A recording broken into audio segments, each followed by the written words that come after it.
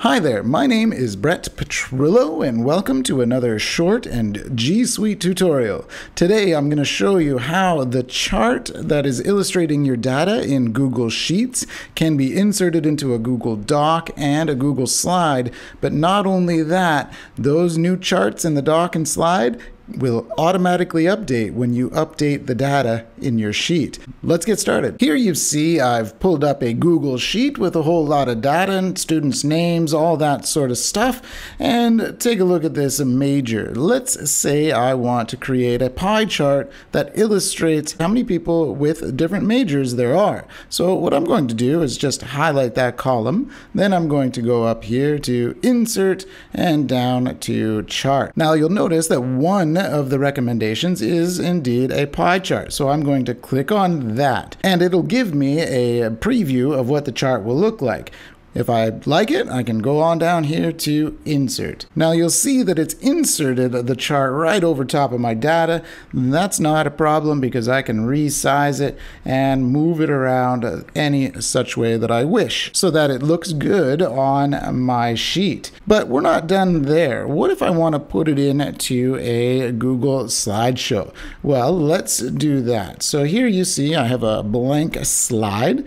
I'm going to go up in here to Chart, Insert Chart, and I'm going to insert it from a sheet. It'll give you a whole bunch of sheets that are in your drive. You need to choose the one that you've been working with and hit Select, and it'll automatically show you all of the charts that have been created in that sheet. I'm going to click on the one I just created, and notice down here it says link to spreadsheet.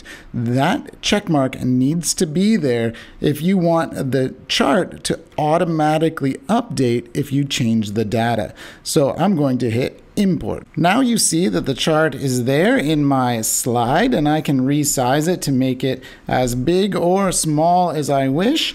But notice up in the top right hand corner of the chart I have a couple things here that says unlink from Sheets or open in Sheets. So you can do that right from the chart. If I unlink it from the sheet, then the data won't automatically update if I change the data in the sheet. Similarly, I can do the same thing in a doc. If I go down here and hit Insert a Chart from Sheets, choose the sheet I've been working with, hit Select, choose the chart that I want, make sure that it is linked to the spreadsheet, and hit Import.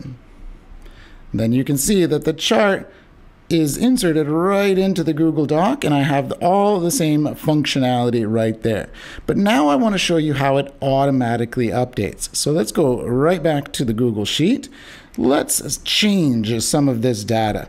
Let's say actually some of my other students all chose English, so I'm going to skew that, and maybe a few more did physics.